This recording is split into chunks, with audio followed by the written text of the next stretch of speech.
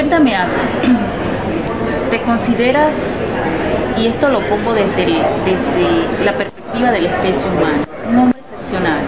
¿Un hombre? Excepcional. Es muy corriente, ¿no? No. ¿No crees? No. Tantos descubrimientos valiosos, Bueno, importantes. Si no me convierte en excepcional, haber hecho mi trabajo y ya está. ¿Tú crees? Bueno, sí. Partiendo de que nosotros como humanos debemos saber de dónde venimos para saber a dónde vamos. Para saber quiénes somos, para saber quiénes somos. Yo diría que debemos saber de dónde venimos para saber quiénes somos. Ah, sí.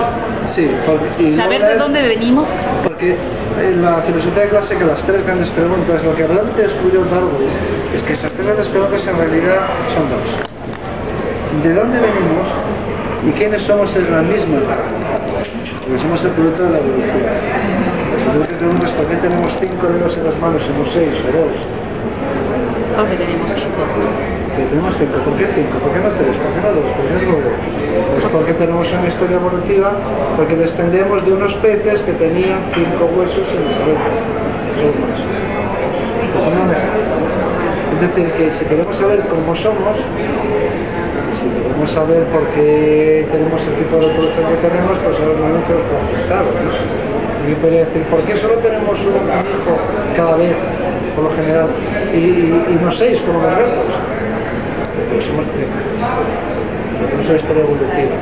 Es decir, que para cualquier pregunta que nos sé, ¿por qué tenemos un cerebro que se representa en el mundo en forma de imágenes y no de valores? Porque somos primates superiores. ¿No? ¿Por qué tenemos una temperatura constante? Pues somos primates. Es decir, que cualquier pregunta que me puedas hacer acerca de tu naturaleza, de mi naturaleza, la respuesta es histórica. Porque somos el producto de la evolución, porque somos un grupo evolutivo que ha ido desarrollando estas características. Entonces, ¿quiénes somos? ¿De dónde venimos? Es la misma pregunta. Y eso es lo que aporta la teoría de la evolución, nuestro conocimiento de nosotros mismos. Ahora bien, ¿hacia dónde vamos? Eso depende de mucho. No está escrito. No está escrito. Aún hay mucho por conocer. No, sobre hacia dónde vamos no hay nada que conocer y que decidir. Tenemos que decidir nosotros. O sea, afortunadamente la buena noticia es que eso no depende de nuestra naturaleza, no depende de nuestra historia, depende de lo que hagamos nosotros. Podemos decidir la catástrofe, la guerra, la paz, la justicia, el futuro depende de nosotros.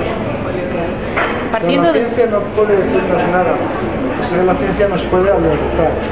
Por ejemplo, el agujero de la capa de ozono. Que se prohibieran determinados compuestos. Eso son científicos dicen hay un agujero en la capa de ozono. Si este agujero sigue aumentando, nos vamos a achicharrar. Ya no estamos achicharrando. Ustedes verán. Pero la gente no que dice hay un agujero que va creciendo. Entonces luego la sociedad puede decidir, en este caso, ¿cuál es el futuro? Puede decidir no seguir produciendo compuestos que destruyen la capa de ozono o hacer caso y morir todos achicharrados. Pero quiero decir que la ciencia lo único que puede hacer es advertir y a veces proporcionar las posibilidades. Partiendo de esa premisa que me dices, ¿cuál es la importancia del descubrimiento? ¿Del descubrimiento? ¿Qué hiciste? De esa premisa que me dices, de saber de dónde venimos, quiénes somos y hacia dónde vamos. Cuéntame, ¿qué beneficio nos aporta el descubrimiento? Todos, porque es la pregunta más importante del ser humano. A ver si me explico.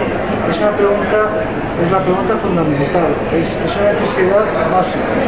El ser humano lleva preguntándose desde que tiene uso de razón qué hacemos aquí, qué estamos aquí.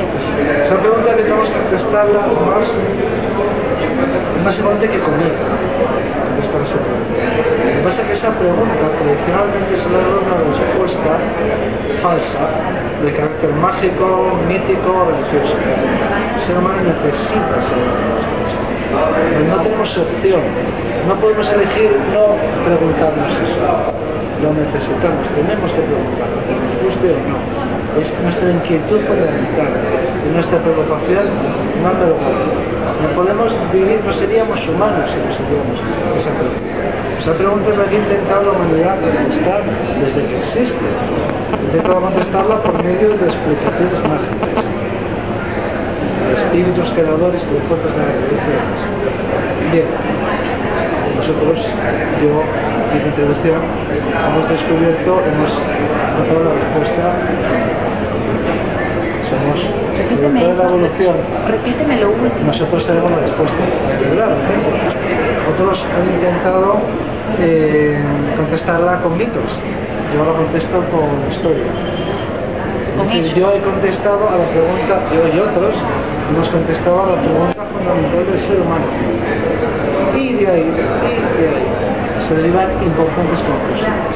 No lo mismo pensar que estamos aquí por oscuros designios de fuerzas creadoras que son interpretadas por personas que ejercen intermediarios y controlan las sociedades, es decir, que somos un producto de la naturaleza y que en los